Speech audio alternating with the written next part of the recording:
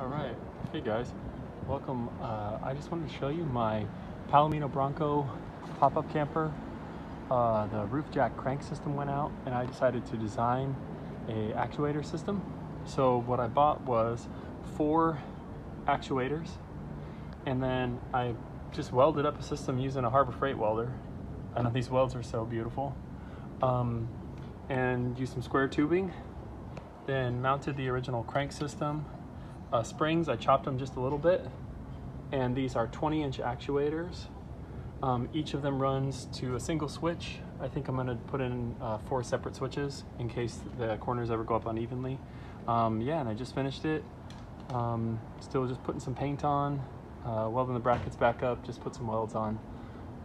But yeah, so if you're stuck with your Palomino camper or any kind of pop-up jack system breaks and you don't want to drop $1,200 on something that's going to break again, I put this together for about $300 including the welder. If you're handy, you could definitely whip one of these together and it'll lift your roof up. So shoot me any questions you might have. The light is green because of this guy. So anyway, have a good one. Shoot me comments, shoot me a like. See you next time.